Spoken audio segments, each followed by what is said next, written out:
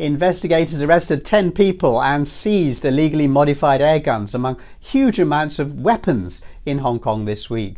There were also axes, a launcher for smoke grenades, knives, body armour plates, thousands of pieces of lead ammunition, etc. Reports say the case was cracked after a Hong Kong customs inspector found a gun hidden in an airmail parcel sent from the United States.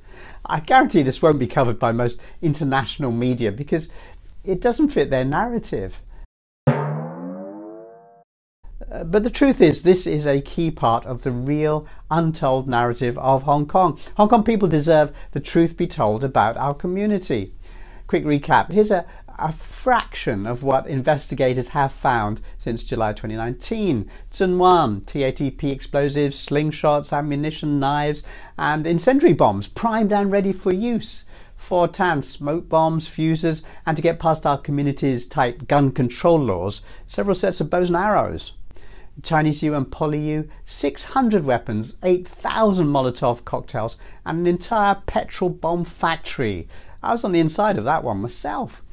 North Point, a semi-automatic gun, 105 bullets and 5 magazines loaded and ready for use. Wan Chai, radio-controlled explosive devices strong enough to collapse buildings. I could go on and on, there's loads more, but you get the picture. Why is that side of the story not being told? Because if it was, Hong Kong's security law would make perfect sense.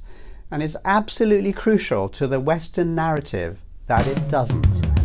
Be smart, stay skeptical, read widely. Goodbye.